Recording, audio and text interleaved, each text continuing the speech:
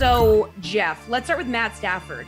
He's been tasked with leading the Rams to heights that Jared Goff could not get them to. So Stafford's yardage total is set at 4,700 and a half yards. Can he hit that over?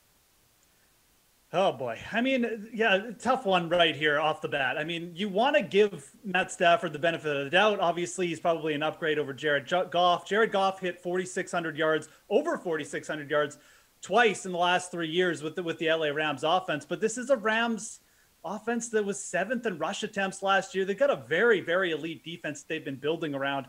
I just don't know if the volume's going to be there, even with the extra game for Matt Stafford. You look at Matt Stafford's history, he really hasn't been on pace to go over 4,700 yards over a 17-game season since like his 4th year in the league. So I'm going to say under here. I think everything just would need to go perfect for Matt Stafford to hit the over. And generally when that happens, you don't really want to be on the over side. So I'm going to say under here for Matt Stafford.